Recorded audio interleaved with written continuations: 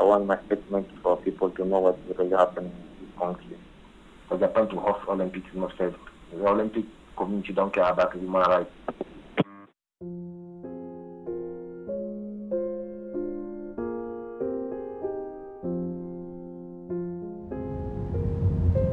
目的地周辺です。音声案内を終了します。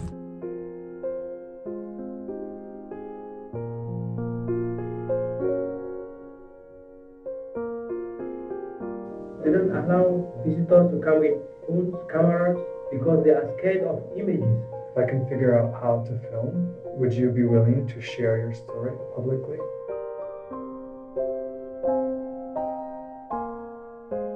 My idea is for you to read your statement as if you're speaking to the audience. Okay. Japan does not accept refugees. They just give you the forms to fill, but it's a lie. I'm still new, just 2 years here, there are a lot of people, 4 or 5 years. 森法務大臣。送還を忌避する者が多数に上り、それに伴い入管収容施設の収容が長期化し、処遇にさまざまな課題が生じていることについては深刻に受け止めております。全く認識が違うと思います。多くの収容者の皆さん、長期収容者の皆さん、帰らないのではなくて、帰れない人たちです。大臣、こうした帰れない人たち、さまざまな迫害を受けるなどの理由で帰れない人、これいつまで収容するおつもりなんでしょうか。男しか収容されてない場所、Ushikuって。みんな男一緒、私と一緒。ここでは一人は死んだね。頭痛いって先生たちは、うるさいな、ちょっと痛み止め飲んだねと言ったら、朝は死んだ。These people are too wicked. Very wicked people. Was looking very depressed, and she tried to suicide on Friday. And they said, Japan's hospitality. What is this what you call hospitality? There's so much more that I want to talk to you about. I'm afraid that maybe they listen to these phone calls. Yes. Sometimes they listen. And I trust that situation. This is for massive hunger strike. 外でね、コロナという病気が今すごい流行ってるんですよ。だから私たちはもしかして今週からはもう当分来れないんですよ。The Olympics postponed, for me, kind of having injustice, kind of punishment for Japan.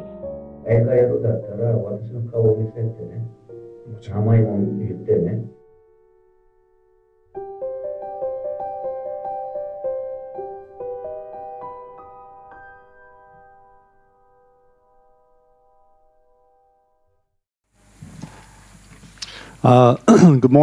Good afternoon, everybody. Sorry, I'm just waking up.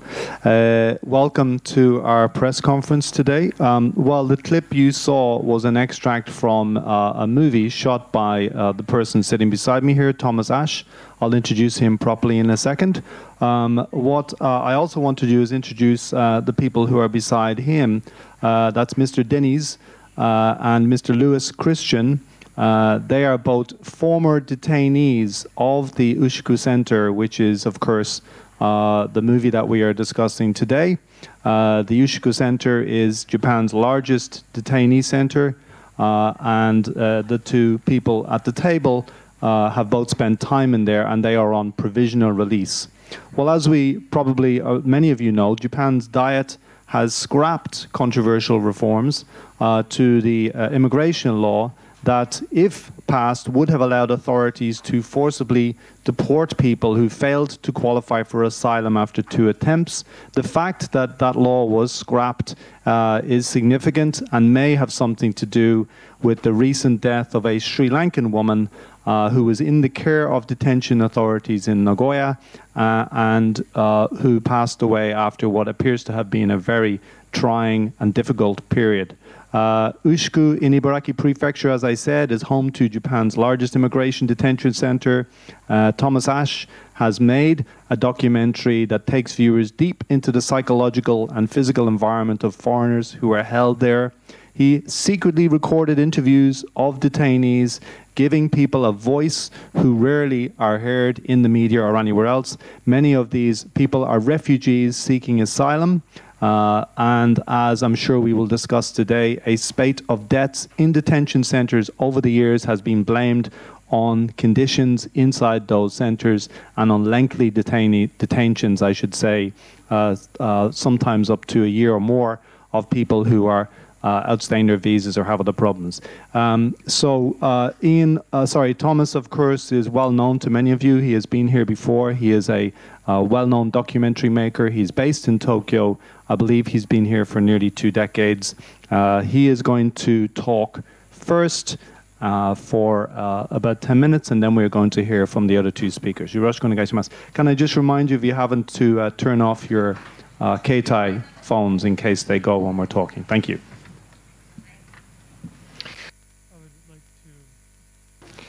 Begin by thanking you all for being in attendance today, and I would especially like to thank the participants in the film that have joined me here, Mr. Lewis and Mr. Dennis, for their courageousness in sharing their stories. The FCCJ is streaming this on the YouTube channel in English. We have simultaneous Japanese translations for those of you that would like to watch this from home in Japanese on our Twitter feed at Ushiku Film. We are live streaming the Japanese simultaneous translation, so please go to our Twitter page. Sorry. Yes, and on the FCC channel, it's only in English. That's correct. I would first like to begin by explaining how I came about to make this film. I began visiting the immigration facility in Ushiku as a volunteer, and I was deeply affected by hearing the stories of some of the people that were detained. It was only then that I began to think about how to use the power of film to bring this story to the attention of the Japanese public and to the world. Since filming and photography is prohibited inside of the center, I began to think about how to accomplish this technically, as well as how to confirm the needed consent.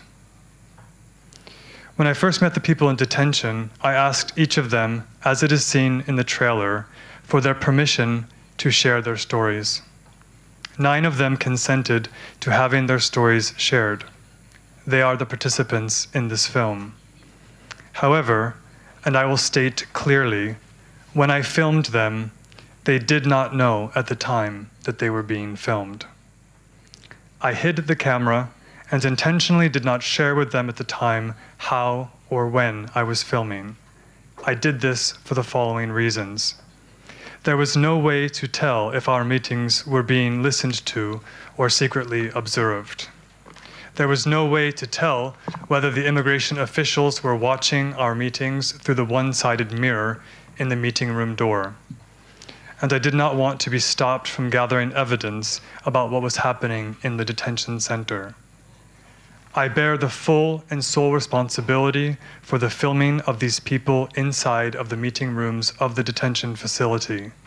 Under no circumstances should the participants in the film be held accountable or punished for what I have done. My motivation was not to make a film, but rather as a witness to human rights violations, I felt morally compelled to document evidence in the form of filming the detainees' testimonies, to document their truth. There were 3 detainees who at the time I believed were facing a grave threat to their lives.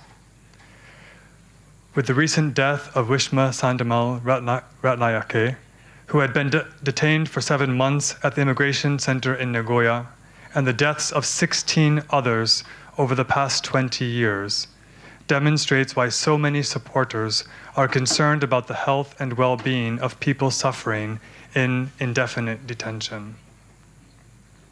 During the course of the pandemic, 8 of the 9 participants of the film were granted provisional release and released from the detention facility. I was able to meet them outside, explain to them what I had filmed, and confirm whether they consented to sharing their stories through the documentary. The 8 participants reviewed the footage that had been recorded inside, and all of them consented to having their footage released. Several of the participants were also interviewed while they were out on provisional release. One of the participants, who to date has not been released from detention, participates in the film solely through phone calls. This participant has given his verbal consent to the use of his name and his voice in the film. I would now like to focus the attention on the courageousness of the people who are speaking out against the immigration system and sharing their truth. They are taking a massive risk in speaking out. While my hope is that sharing their voices can be part of bringing change to the system and prevent other people from facing similar abuses, there is a serious risk of retaliation by the immigration authorities. The climate of fear that the immigration authorities has created is so severe that it even causes some supporters who passionately fight for change to be so afraid of retaliation that they engage in self-censorship. This may take the form of a reluctance to speak out against the status quo, and even in actively discouraging victims of the immigration authorities from speaking their truth. It is what Frederick Schauer once described as the chilling effect.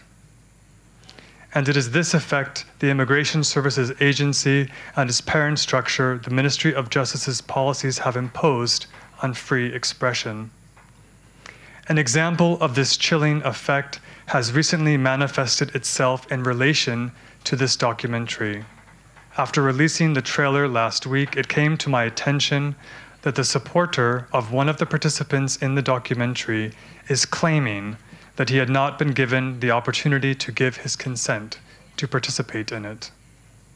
The supporter in question alleges that the participant had requested an opportunity for his lawyer to review the footage before giving his consent, and that without being allowed to do so, the trailer was suddenly released.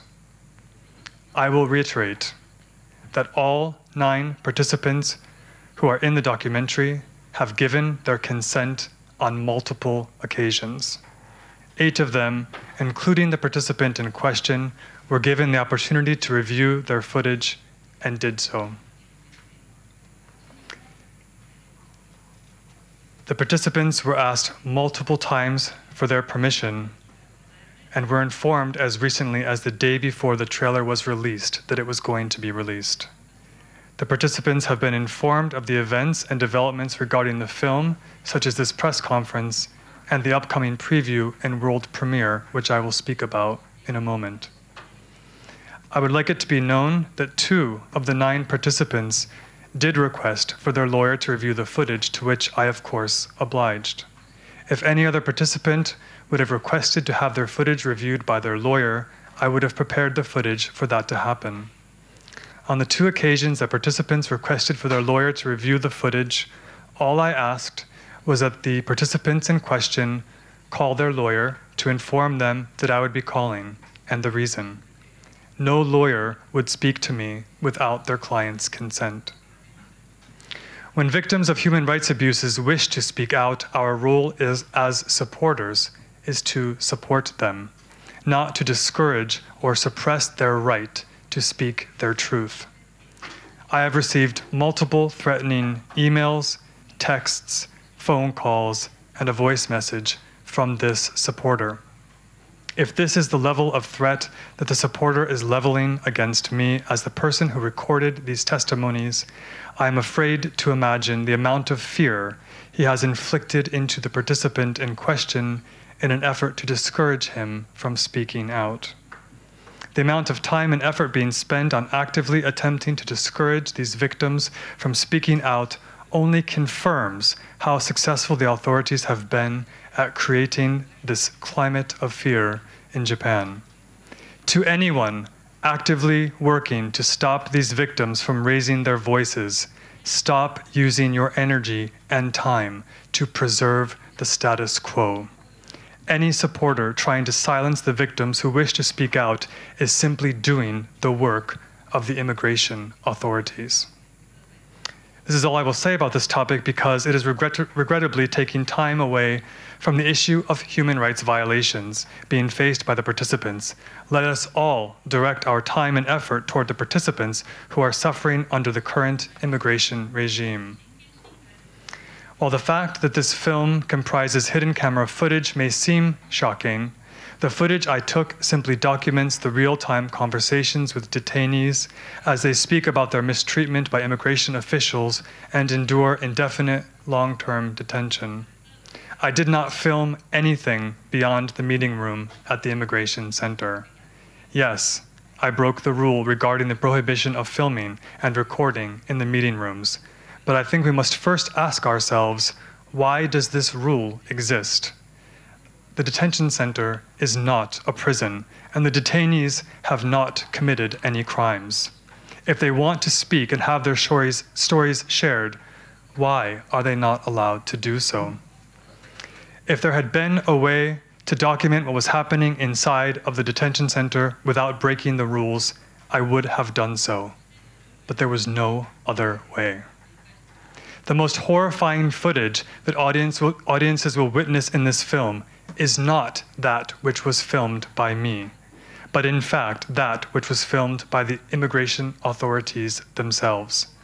Lawsuits being brought against immigration have resulted in these deeply disturbing images being obtained by a lawyer who then shared them with me. These images audience will see are infinitely more frightful than the footage I recorded of people giving their oral testimony.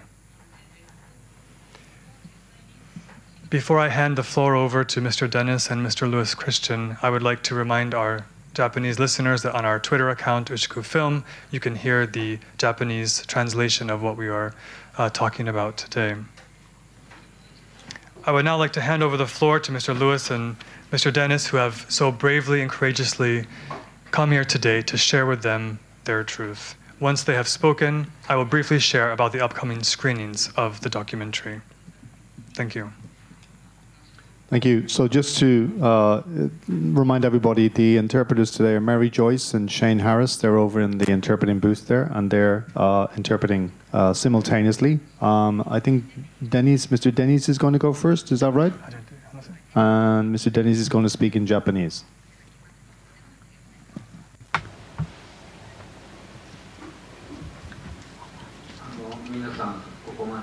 Hello, everybody. Thank you so much for coming here and listening today. I am thankful. I am a Kurdish Turk. My name is Deniz. I came to Japan in 2007. I was married in 2011. And then for about 3.5 years, I was held by the immigration, where I suffered from psychological abuse, bullying on many, many times. Thomas came to meet with me there. I think I shared this before also. But Thomas, when he came to interview us, I saw the film afterwards. But none of us inside the detention facility, none of us said that this is a great place. We wouldn't say that. It was the worst place. Just so much bullying. Can't go to hospital, no good food, etc., etc., etc. So there is not a single good thing I can say about the immigration. If it was a good place, we wouldn't leave there. We would just be able to stay in there. We are married, some of us. Some of us have children here. We are humans. We have fled from our own countries. We have come here so that we wouldn't be killed in our own countries, but we have suffered from this psychological abuse, being given medicine which makes us, go crazy, tranquilizers, really wanting to die even. This is really how bad the immigration is facility. My film, I'm sure most of you have all seen this before. You've seen the abuse against me on the video by the immigration. That's not the first time. I've always, seen them do this to other people as well. Giving us, if we have pain and move just a little bit because of our pain, they say, oh, you're resisting. This is a lie. In this film which Thomas made, what's in our hearts is really being conveyed. One other thing I would like to say, a different thing. Sorry, everyone. There's many different volunteers, but just one or two are being negative about this film. That's something which, for me, that criticism, in my words, that's getting in the way. Really, please, if you want to help us, don't get in the way of this film. Don't criticize this film. Volunteers, of course, when you are volunteering, well, you keep doing your volunteering, keep supporting, but don't say any of these bad things. Please, you can talk directly. Don't go onto Twitter, don't go onto Facebook. I've seen things that people are writing today. But I've seen people writing things that are not good there. But for us, now, this time, we need to come together. We need to come together. If we are separate, it won't help us. The media, thanks to the media here today, our voice, the answer is being heard by everybody. They're seeing the film of me. It's thanks to these media who are the people working in the media, thanks to them. The newspapers, the journalists, thanks to them. Thanks to Thomas, thanks to Ishibashi Taiga. Everybody is listening to us now. Don't get in the way of this. I don't want you to do that. If you are a volunteer, just keep doing that. Don't get in the way. Don't say things about, the director. This criticism is getting in the way. Please don't do that. This is a really wonderful film. I'm sorry, but for those people who are appearing in the film, I really want to give you an applause today. Thank you. It's really a great film.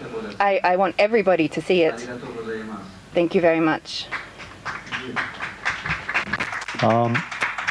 Mr. Louis?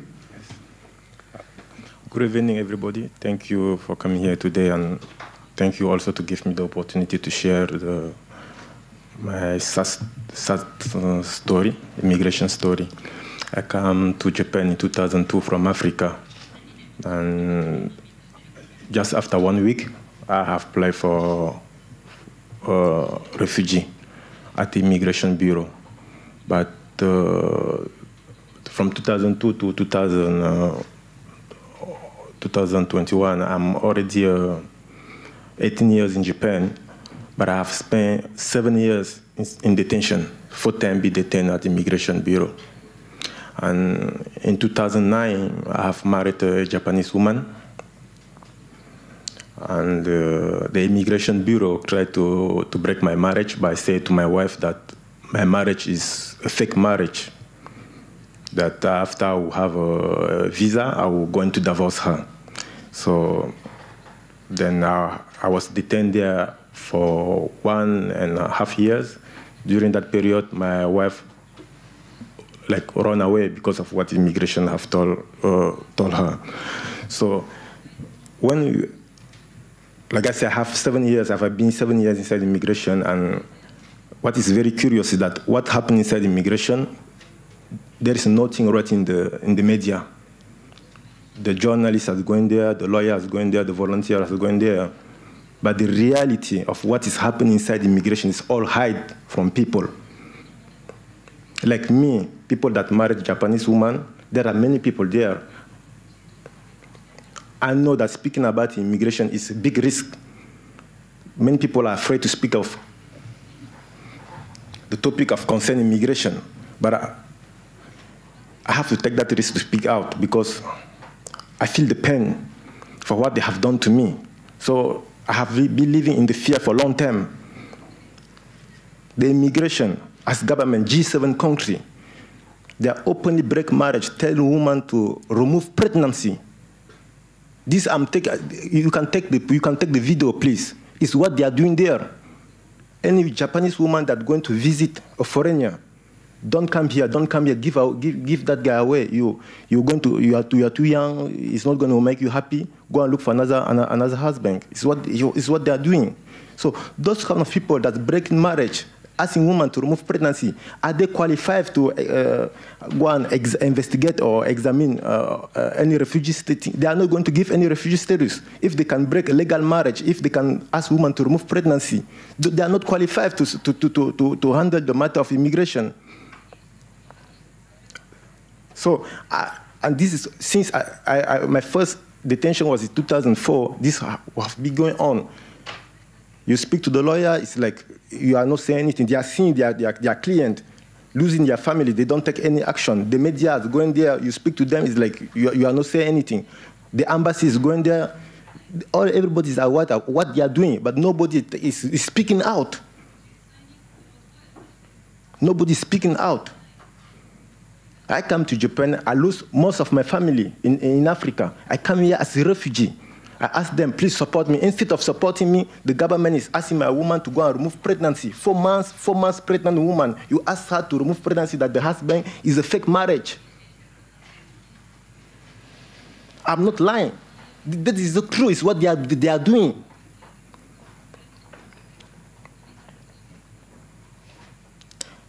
They describe your reason to be in Japan as if you are married. They tell your wife to run away, seize your property. Then they can keep you in long-term inside immigration because they will promise to the Japanese woman that we are not going to release him. You can divorce him, take the property, run away. So when they promise to the woman that they are not going to release you, you're going to be there for long term. They do everything possible to keep you there or kick you out of the country. So if you speak only about the refugee, there are refugees there, there are people that are married there, there are different kind of people there. And many people are afraid. Like I saw somebody die in my blog, Deepak Kumar, the India guy commit suicide in my blog, and the Cameroonian guy that died in 2014. People don't want to testify, people are afraid. Even when the lawyer comes to tell people come and testify, people are afraid to speak about immigration. People are dying, they don't take people to hospital. Myself, I was there, I have vomiting blood for more than 1 year and a half. I think you saw the picture. I'm not able to eat, I'll be vomiting blood. When I vomit, they don't take me to hospital. No? They are doing this because they know that the system, the judge, everything are supporting them. If you go to court, you are not going to win. The immigration are saying, the officer are saying, even if you go to court, you are not going to win. The immigration officer, they are saying it. Even if you go to court, you cannot, it's the country.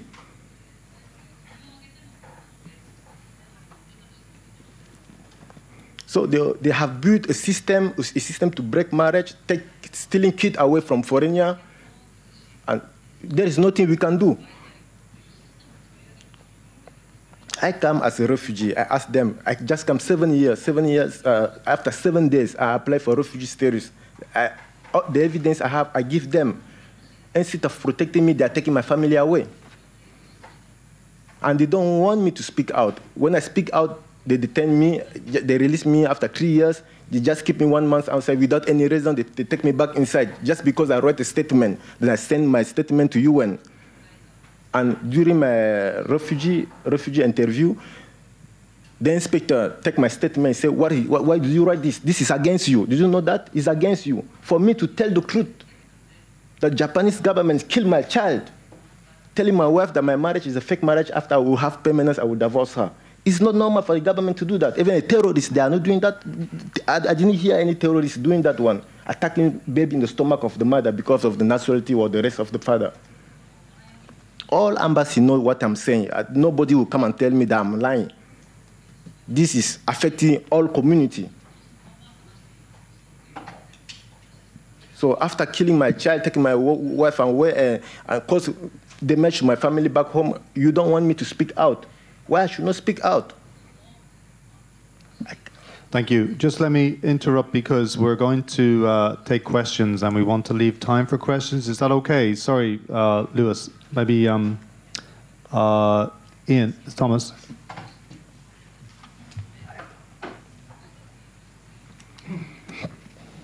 You're going to sum up, are you? Thank you both. Thank you for sharing your testimonies. I would like to share with you briefly about what's going to happen with the film next. The documentary is going to hold its world premiere in the 2021 Nippon Connection Japanese Film Festival in Frankfurt, Germany in June. Because of the COVID-19 pandemic, this is the second year that the film festival will be held entirely online. While this may be disappointing for festival goers, it presents us with a unique opportunity to reach audiences across the world, including Japan. It is imperative that this documentary is seen by the Japanese audience. If it is not, there will be little chance for change. As it is a film festival, audiences will need to pay a fee to watch the films in the Nippon Connection program. In an effort to make the film as accessible as possible to as many people as possible, I have asked Nippon Connection to screen Ushiku in a free preview screening several days before the festival. The festival has graciously agreed. I would like to announce that 1 week from today, on May 27th, at 2100 in Japan, 1400 Central European Summer Time, and at 8 a.m. on the East Coast in the US, there will be a free, online, worldwide screening of Ushiku, followed by a Q&A. Thereafter, the documentary will participate in the Nippon Docs program of the Nippon Connection Japanese Film Festival from June 1st to June 6th. Information regarding the preview screening and the world premiere will be published on our documentary's website, ushikufilm.com, and communicated through our Twitter account @ushikufilm. I'm going to be available for interviews after the press conference, so if you would like to ask questions during the Q&A, I would ask that they are focused and directed to Mr. Lewis and Mr. Dennis, who have so bravely joined us here today. This is about them. Thank you. Thank you very much, and thank you to the two other speakers for coming. That must have been very difficult to do that. So we have questions lined up from online. Some people have already submitted questions, but before we take online questions, I'll open up to the floor. Working journalists first, followed by anybody else who wants to ask a question. Those are Richard, is it? Thank you. Just tell us who you are when you come to the mic. Come on, thank you.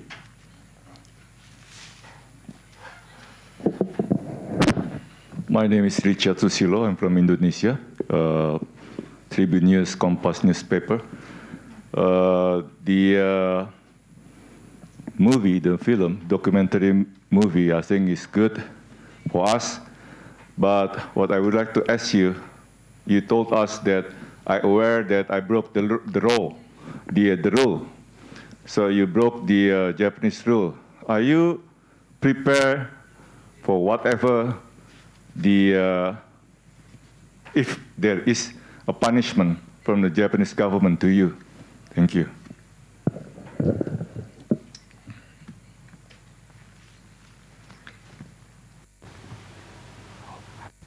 Am I prepared for a punishment? I'm not sure how one would prepare for that. But yes, I accept. But this isn't about me. I had a choice.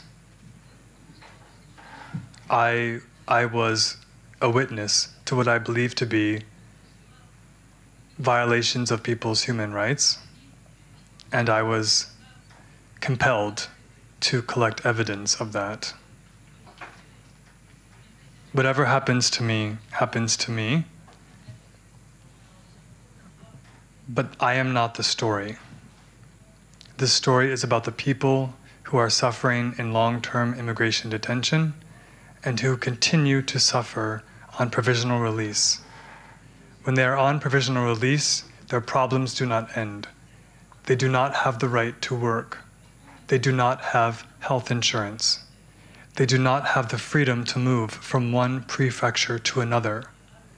Provisional release is simply a prison without walls.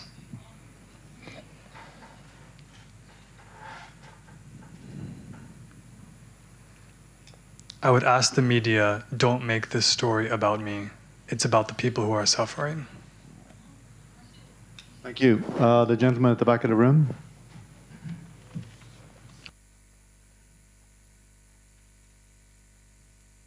Hi, I'm Thomas Hahn from Süddeutsche Zeitung. That's a German newspaper.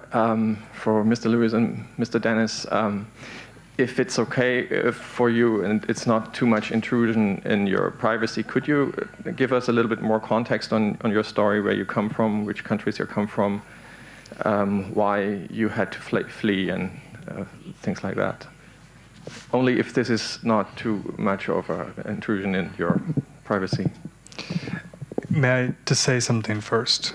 When you watch the film, you will see that we have been extremely careful to remove the family names of the people who are in the film, and even to remove their nationality.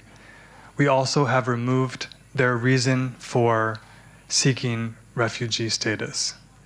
The reason why is because we, as the audience, we as people, do not know how to judge someone's claim for asylum. I did not want to give the audience the tools for them to think whether or not someone is a quote-unquote true refugee or not. That is not the issue here. The issue is how we treat applicants for asylum. If someone's case is decided that they are not going to be recognized as an asylum seeker, they still have human rights. So having said that, we're all free people to speak. So if you would like to answer the question and share where you're from and share briefly about your claim for asylum, that is your choice. But as the person who made the film, I felt that we are not in a position to be able to make those judgments. Do you want?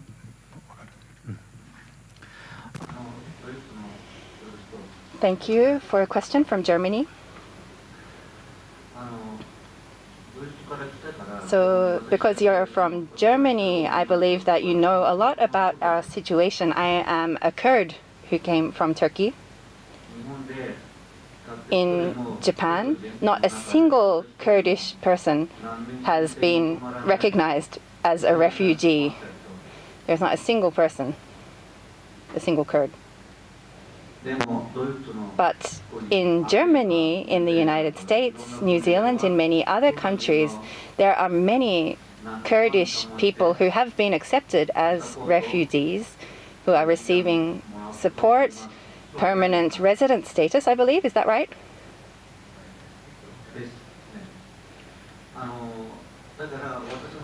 So I am applying for refugee status because of my situation as a Kurdish person. As Thomas said, the details of my situation, I won't.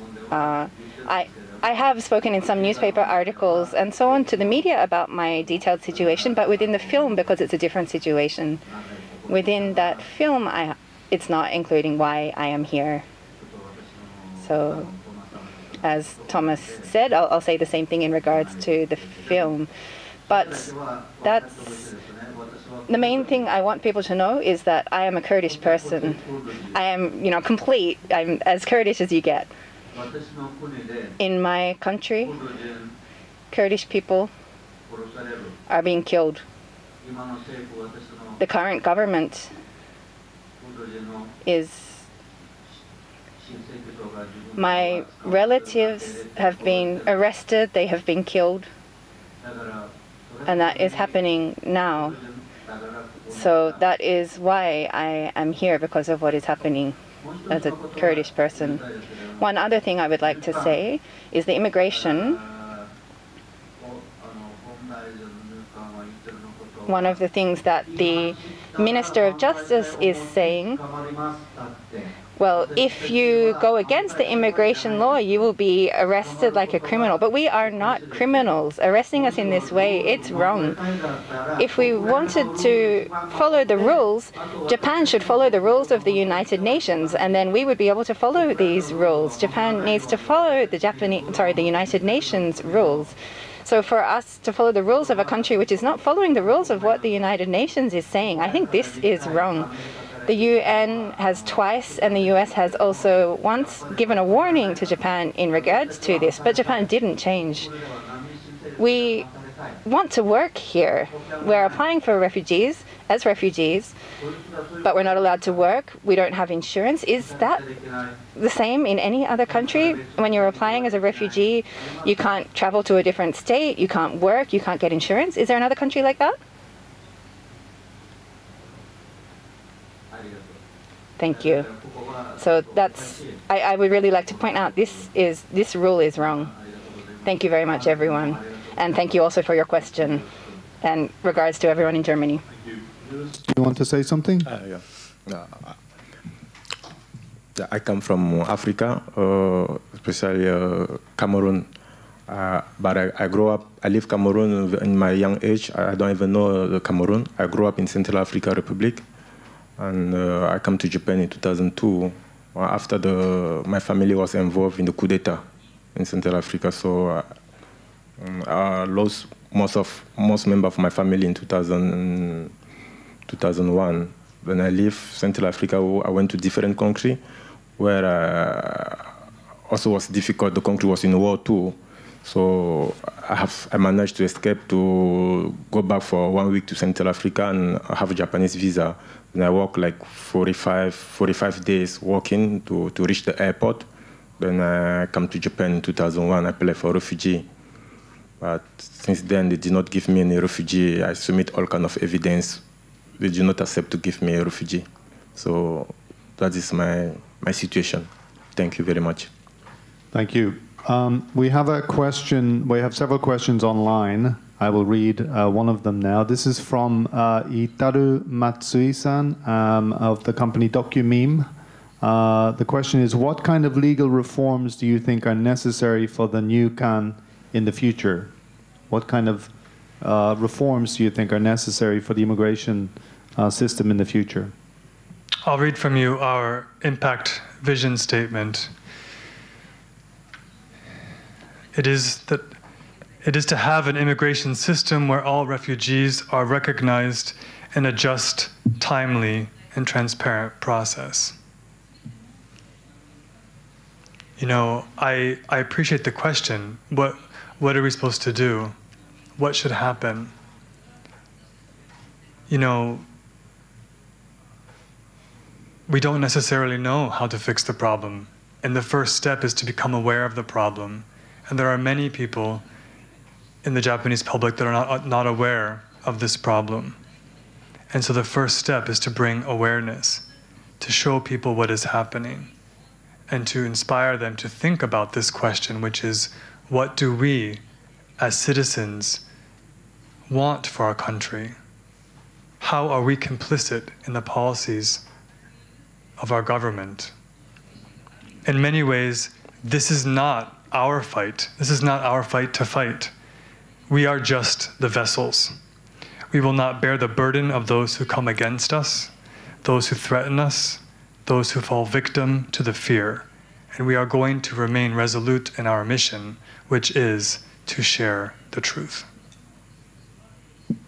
Thank you. Do the other two speakers have any comments on that question? So how should the immigration system be reformed?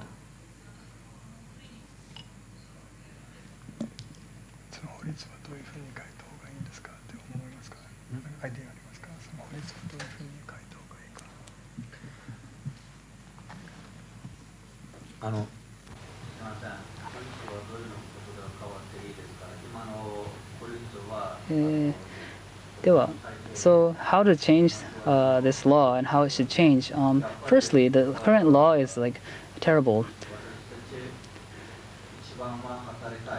Firstly, our desire is to be able to work. In other countries, there's no rule that says we can't work, but in Japan, there's the rule that says that we're not allowed to work. And my dream, my foremost, is to be able to work and make money for myself and buy a birthday present for my wife. Currently, I am not working,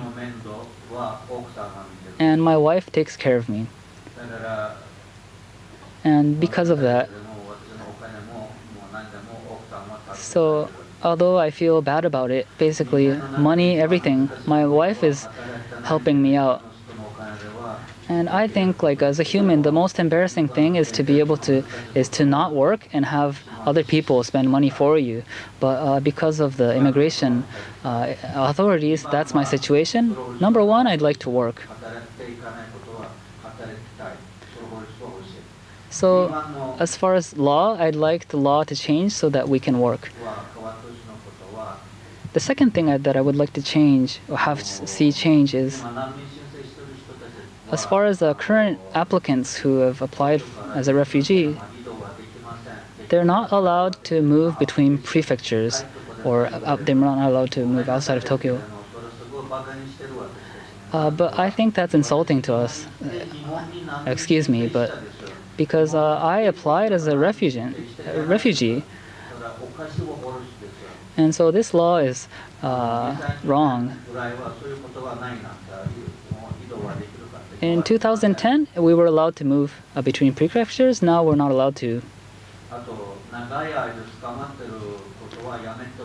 Also, long detention is something I would like to see end. Take the example of Europe. Let's see take a look at how they're handling refugee applications. But in Japan, like 1 year, 2 years, up to 5 years detention. This is wrong. Another thing, there's many Kurds, and their wives are often Kurds, and they have their children born in Japan, but their children aren't allowed to have visas. They're also in the status of provisional release, and I think that's wrong.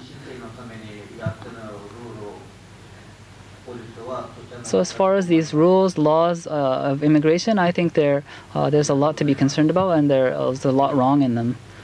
Thank you.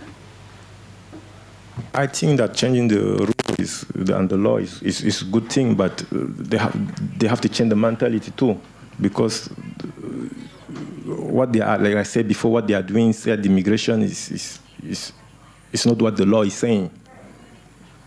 Because don't bring people to the hospital, breaking people's marriage, ask women to do abortion. This is nowhere is writing in the law. So I think that is like one of the immigration officer told me that is the policy given by the central government to do that, but it's not writing in the law. So even if we change the law and they don't change the way they see foreigner, it's not going to work. They're going to keep doing the same thing. You know, so they can write a beautiful law, but not change the way they see foreigner. Because for me, I think that it's only it's racially hygienic. It's kind of clear some race from their race. So changing the law is not only the solution; it's also change the way they see foreigner. Thank you very much. Thank you. Thomas, can I ask you a question? Have you had any attention from the authorities since you began talking about this issue? I have not. I fully expected that I would get at least a phone call from someone from immigration. I did not think that the biggest force against it would be from a supporter.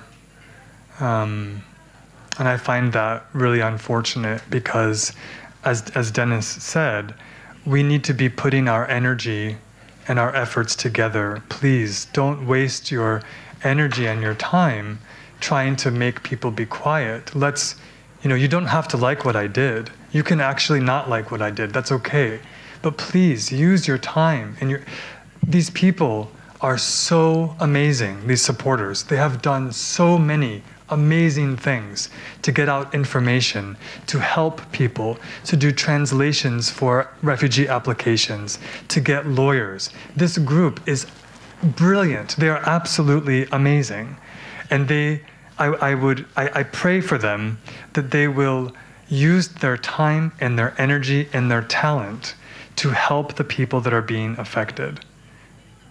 Please, I implore you, if it is caused that there becomes a fractioning of our groups, then immigration is going to win. Don't let them win. We are not the enemy. Telling the truth is not the enemy.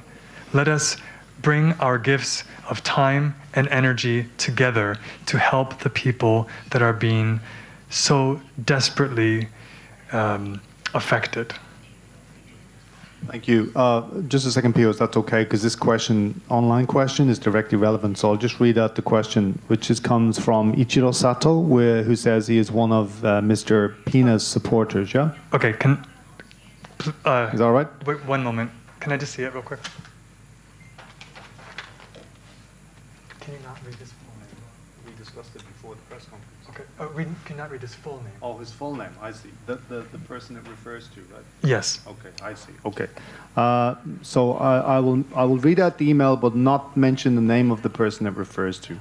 Mr. Ash has made a documentary about the name of the person, but the person has not given you permission to do so. The Japanese Immigration Bureau will take revenge on him. This person might even die because of it. Why did you trample on his human rights and on his life? Is the question. It's obviously a hostile question, but it's good to deal with it. Yeah, thank you. Yeah, thank you so much. No, I just to clarify, I asked David to please not read the full name of this person, because this supporter, who is concerned, rightfully so, about his safety, has written publicly a question that was about to be read over a live broadcast, the full name of this person.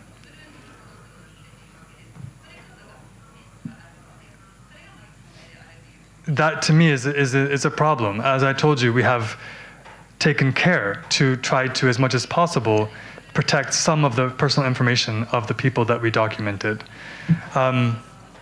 I have already addressed this issue in my comments. I can tell you that all 9 people that appear in the film have given their permission on multiple times. I'm saddened that it appears that that the supporters of this person and even this person himself appear to feel differently about his appearance in the film.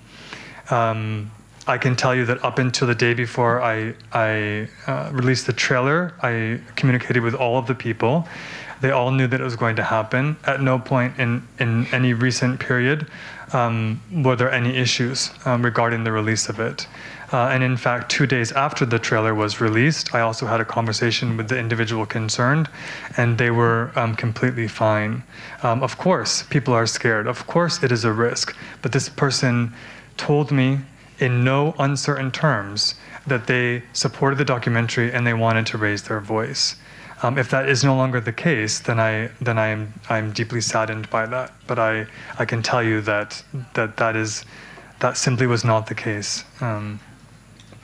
What do you think the questioner means by asking if this? He says this person might die because of this movie. I mean, I don't get what that means. Why would the person die? Well, we would need to. I wish that we were here in person and we could. Sorry, I would like to say I know this person directly, and it's completely different what he has been saying. This is completely wrong. I was on the same block as this person who is being referred to, and since we've been released, we're connected, we talk all the time, and we've also talked a lot about this film together, and he said he wanted to be in this as well. He agreed upon this. So hearing this question, I really want to say, well, I'm sorry, but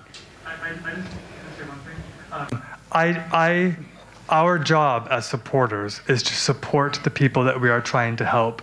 This person involved is in a very fragile state and is very susceptible to many, many different forces. And so our job is to protect and to support the people in the film. And people have a right for their feelings to develop and change. And so we need to support all of the people in the film, including this person. He is our brother, and we love him, and we support him fully. All right, I'm just going to move things along because we only have 4 minutes left, and Pio, I believe, has a question. Is that right, Pio? Yes. Those all.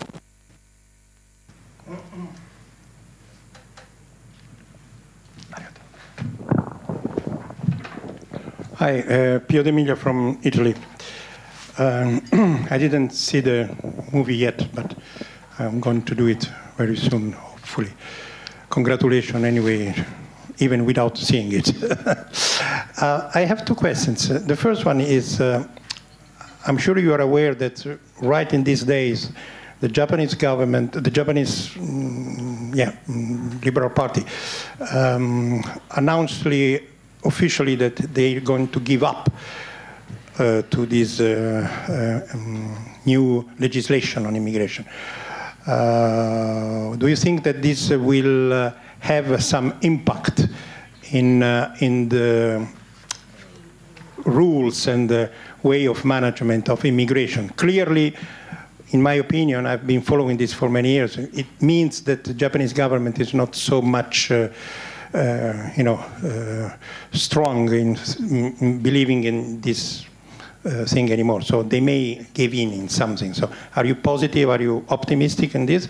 And then secondly, can you exactly tell me, I'm asking about those that have been inside, how exactly does it function, the visiting system? Because sometimes I have been trying to visit people as a friend, and they told me that it's not possible to visit as friends. But some other people told me that yes, as friends is possible. How does it work exactly? Of course, not being a journalist, not saying that you are a journalist, of course. So just two questions. One, has the LDP's decision or the government's decision to abandon reforms, will that have an impact on immigration rules? And how does the visiting system work if you're not a family member? I think it's it's hard to say what's going to happen moving forward with legislation. I think we're at a very peak time with the unfortunate death of Wishma still very much in the news, and with all these other deaths that have happened over the past 20 years. We have the Olympics coming up. The world's eyes are on Japan.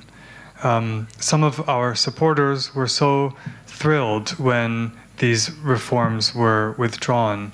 But I think we need to be very careful about how much we celebrate, because those reforms were going to make a really bad situation even worse. So yes, the government briefly gave up on making the situation worse, but things are still very, very bad. And the rule on visiting?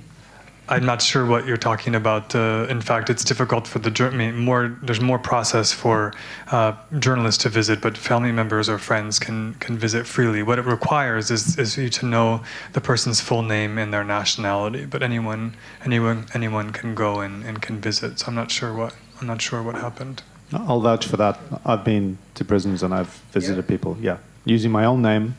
Yep. As long as they want to see you. Right, as long as and then the other issue might be that the authorities might not want you to see them for whatever reason, but I've never experienced it. That's possible. They can refuse. Yes, I mean, if it's not up to them. They can refuse a visit too if they don't. Yeah. They can and they should. But I'm saying, can the authorities just refuse because they don't want it? That's about. Of course, they can refuse. But I was told. I didn't. Microphone for the interpreters. Oh. Sorry. Yeah, that's my Can you? Right. So just to clarify, Pio is asking: can the authorities unilaterally decide that a visitor cannot meet an inmate, a detainee? Well, they can. I mean, do you want to answer the question? 今日その面会拒否されることある？入管に例えばその面会に来てて、その入管の決まりでじゃあデニさんは面会はダメと言える？はい、すみません。ありがとうございます。So thank you. So anyone who knows our first name and last name can come see us. But by seeing me, so I'll take the mask off, it's getting in the way.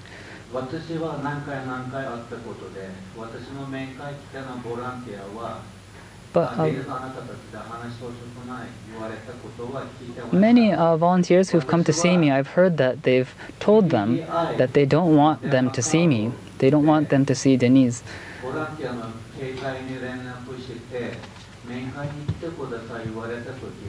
And so when calling the cell phone of the volunteer to come visit me,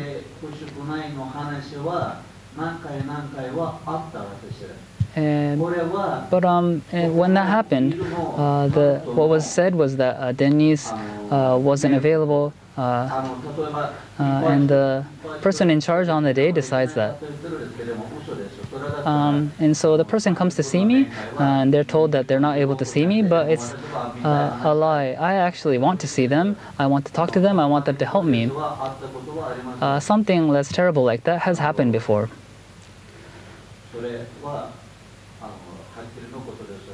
So that's clear. It really happened.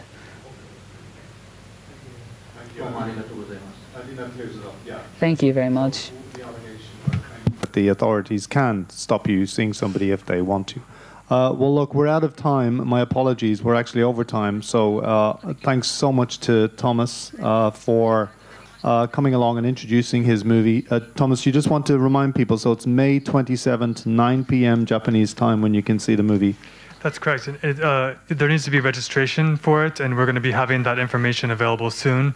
It'll be available on our Twitter account at Ushiku Film and on our website, ushikufilm.com.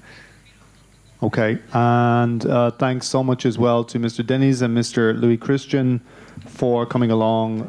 We know it took a lot of guts to do that, especially given that your legal claims are still pending, right? This is a brave thing to do, so thank you so much. Thank you everybody for turning up. The video will be available on YouTube, I believe, within the next 24 hours, and it will have English or English vocals, right, on it. Yeah. Thank you very much. Bye-bye.